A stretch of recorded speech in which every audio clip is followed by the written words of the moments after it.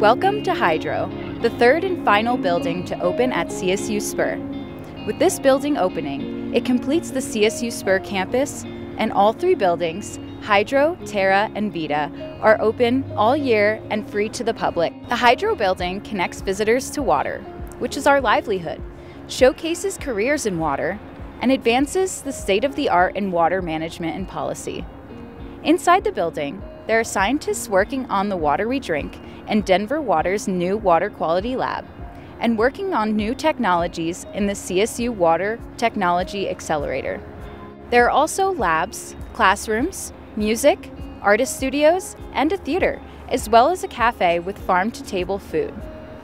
The Water Technology Accelerator platform, or WaterTap for short, is a two-story lab space where new water treatment technologies are tested.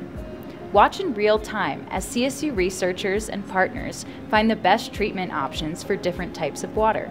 Denver Water is the drinking water utility for a quarter of the state's population. The new water quality lab at CSU Spur's Hydro building will be home to scientists and researchers working on the water we rely on every day, and you can come and watch them at work. Students can get into the mix and understand how water flows and shapes the land at the second floor water table. Toss on a Spur smock and learn about the way water moves by creating your own rivers, streams, and lakes. The shop, formerly an auto mechanic shop, has had a variety of uses since it was built in 1930. The building has been restored and is now part of the CSU Spur Hydro building, still featuring graffiti on the walls and crank open historic skylights. The shop is a collaborative space for water nonprofits and educational organizations and is home to 7 artist studios where the public can watch artists at work. Welcome to the Confluence Theater.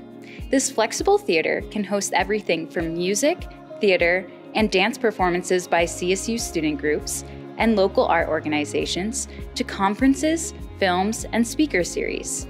It also opens out into the backyard. This space opens in 2023 and will bring visitors outdoors to enjoy the weather and explore the landscape architecture depicting watersheds in Colorado.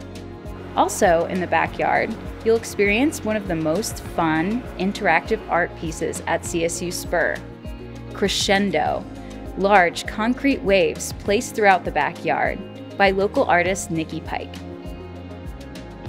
Anthony Garcia is from the nearby Globeville neighborhood and has visioned Whirlpool, a painted wrap of the Hydro alleyway with a loud, vibrant pattern consisting of variations of blue that welcomes visitors and creates a portal-like experience when walking through it.